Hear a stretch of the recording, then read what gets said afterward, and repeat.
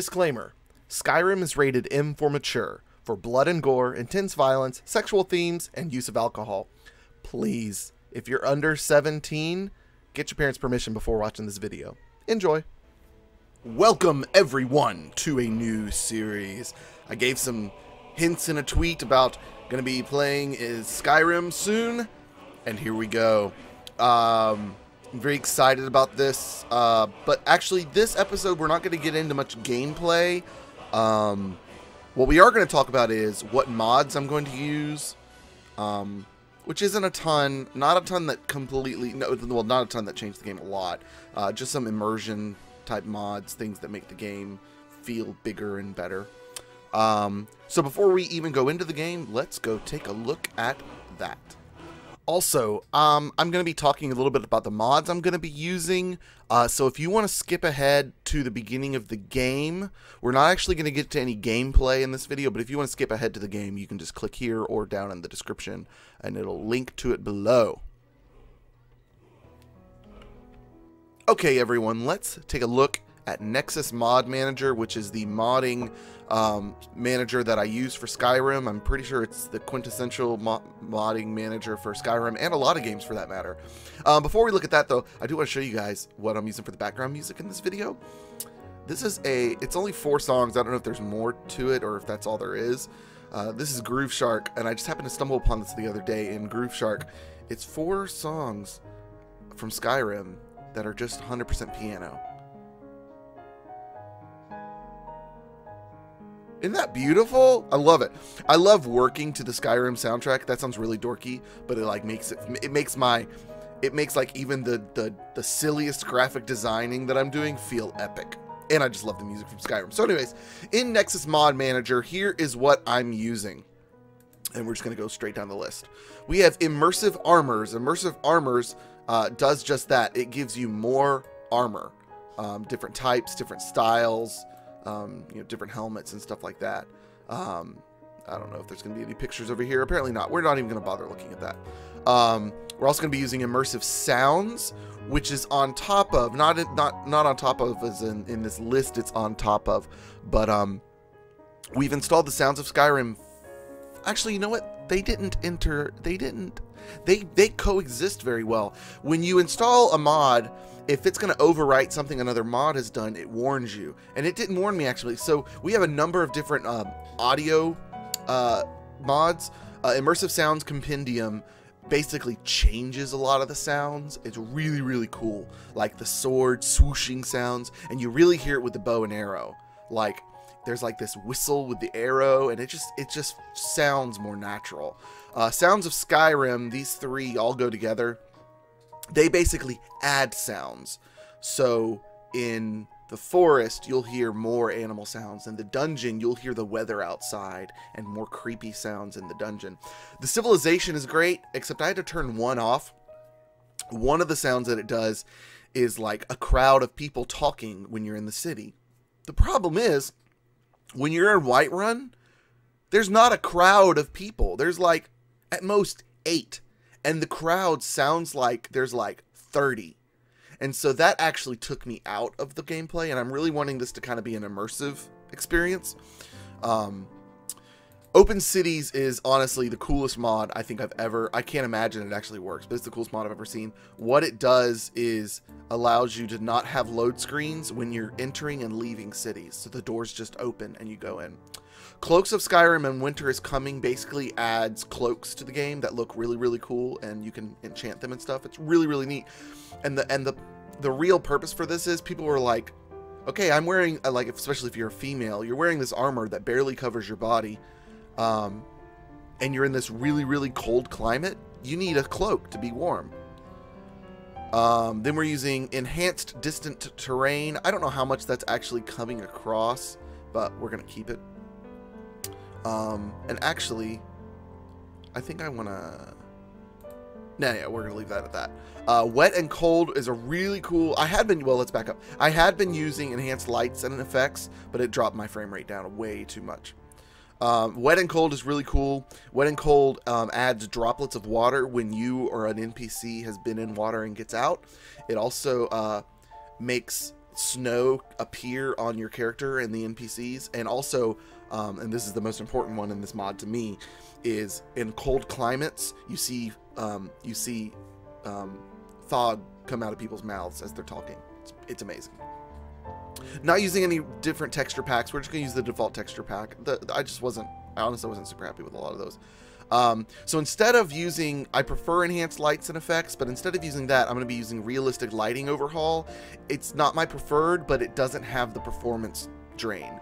I also would like to use Climates of Tamriel, but it also has quite a performance drain on my computer. Because remember, this is a budget gaming PC. We also have some unofficial patches here, nothing too special there. SKSE scripts, that's basically something you have to put in for some other mods. A quality overworld map, which actually I'm thinking of. I'm gonna do this live on camera just so you can see how this kind of works. I'm gonna change this mod. I didn't like what I had chosen before, so we're gonna change this. It wasn't what I thought it was gonna be. Should be popping. Oh, there we go. I want quality map install all roads. Yeah, I had classic map, and I didn't really like that. Let's do install. Okay. Immersive HUD is, I'll just have to show you in game what that does. But Immersive HUD and Sky UI both change the way that things, well, Sky UI changes the way that menus look, like when you're buying something or when you're looking at your inventory. Immersive HUD basically makes things in your heads-up display disappear when it's not needed. So when you have no weapons drawn, the crosshair goes away. And it's very customizable. I'll show you that in game as well. Well, yeah, I'll show you in this video, but it won't be with this character. It'll be with my new character. Probably. Maybe. I don't know. No, I'll just show you all later. FPS counter, we're actually going to turn off because I don't need that. That was just for my testing purposes. It displays the frames per second. Better dynamic snow makes the snow on the ground and the snow that's falling look better.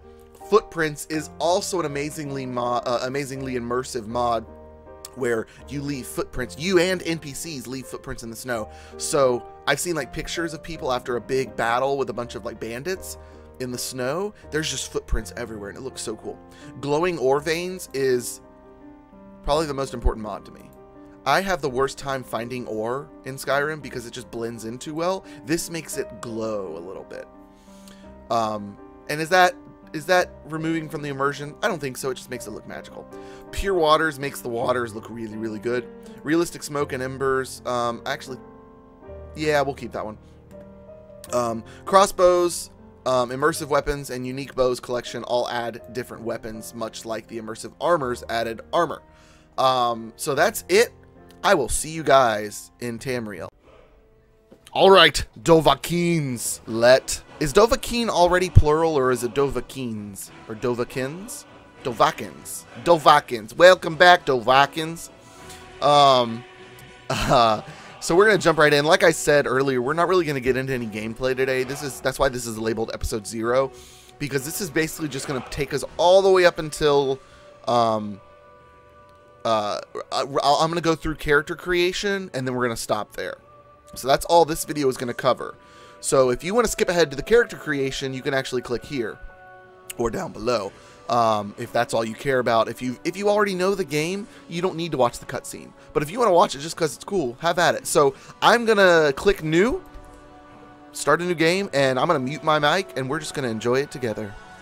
See you on the flippity flip.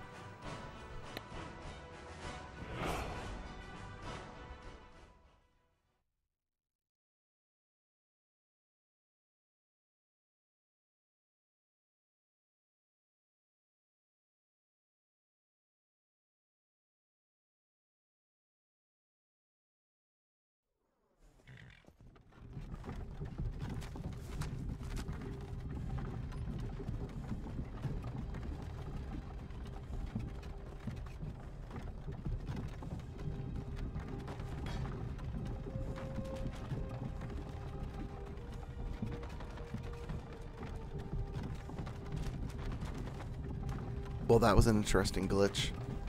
This hasn't happened to me before. Way to kill the immersion, Skyrim. Oh my goodness, what is happening? Look at the wheels.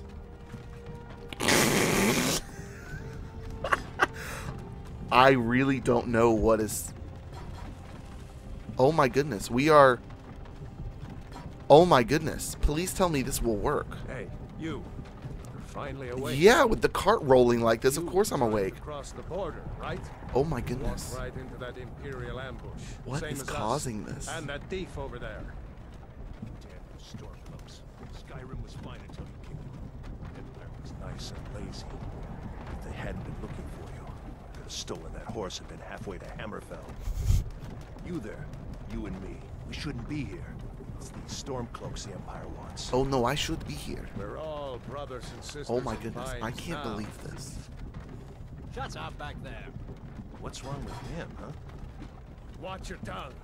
You're speaking to the true High King. Ulfric, the Jarl of Windhelm? You're the leader of the rebellion. But if they captured you... Oh gods, where are they taking us?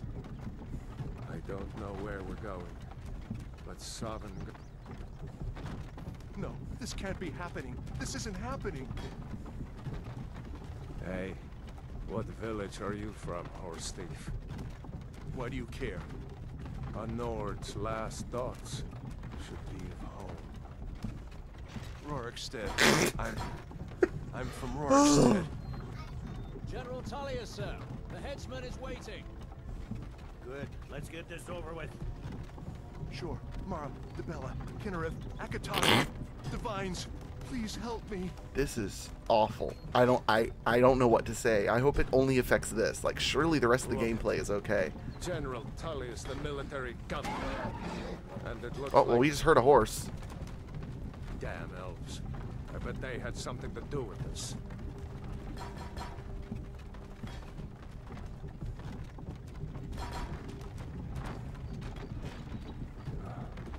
This is Helgen. I used to be sweet on a girl from here. The Revealod is still making that mead with juniper berries mixed in. Funny, when I was a boy, imperial walls and towers used to make me feel so safe. Who are they, Daddy? Where are they going? Let's go inside. Why? I want to watch the soldiers. Inside the house. Now. Whoa. Yes, Papa. Okay, so how are we gonna stop? Oh my goodness. Why are we stopping? Why do you think? End of the line.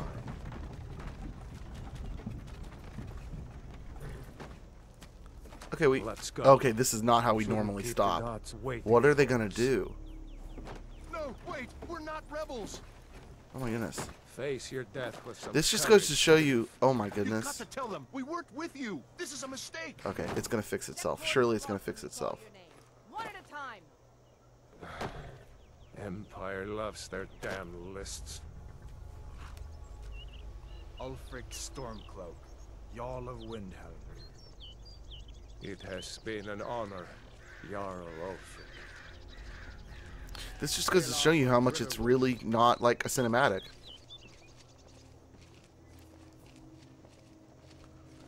Lokir of Rorikstead. No, I'm not a rebel. You can't do this. Halt! Ulfric, you're having some problems, brother. Anyone else feel like running? Wait. You there. Step forward.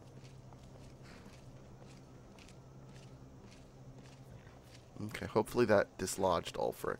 Who are you? Okay. Okay, yeah, good, good. Looks like Ulfric. Look at our wagon.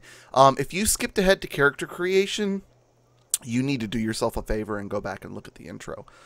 Modding Skyrim is not for the faint of heart, and it really jacked up the intro. Okay, we're gonna play as a Khajiit because I've never really played a Khajiit. My main character that I played when I played it on Xbox was an orc. He was like this dual axe wielding, crazy enchantments. Also, he had infinite magic because you can stack. Once you get your max enchantment levels, it's possible to make it to where you don't lose magic when you're casting like spells. And so he was like this magic warrior. He was legit. So, anyways, we're gonna be a Khajiit this time. And I've actually... I haven't... How do I... Oh, R. There we go. Oh, wait. No, I'm not done. Not done. How do I go to body? Just click on that. There we go. I just switched over to using mouse and keyboard not long ago. I want to start with something dark and mysterious. I like this guy. We'll start with him. Yeah, we definitely want that. We're gonna go with... Yeah, we're gonna go with that one. We want him to be pretty small. Okay, let's go to head and complexion. I can't remember what that does. Oh, no, darker the better. We want to be sneaky. No dirt. Can I do this? Yes, okay, I can't do this here. That'll be much easier. I don't want any scars. I'm too quick to get scars. I don't want any war paint either. There we go. That's what I'm looking for. How do I move forward? I guess I have to click to do that. And face, nose type. That nose was fine. I should kind of like that one a little bit bigger.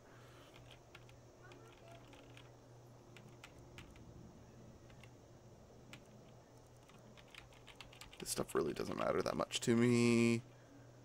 Yeah, moving on to the eyes. Something kind of squinty. That'll be good.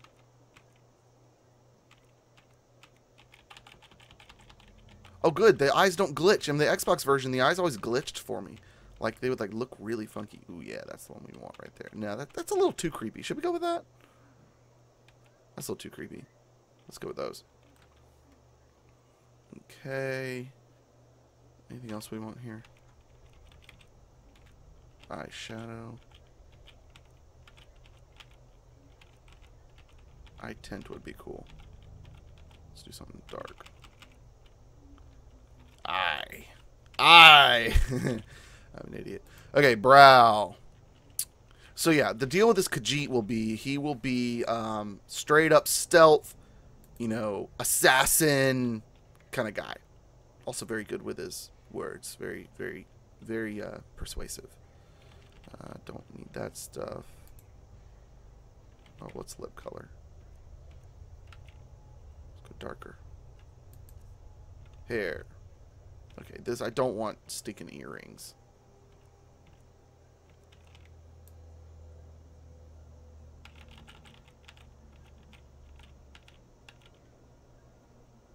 That's too dull.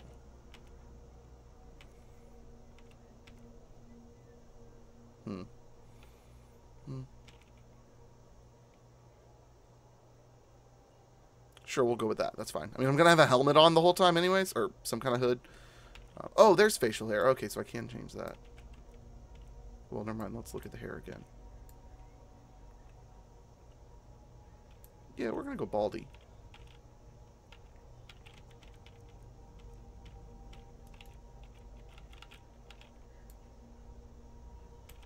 He needs something down there. Give him some whiskers.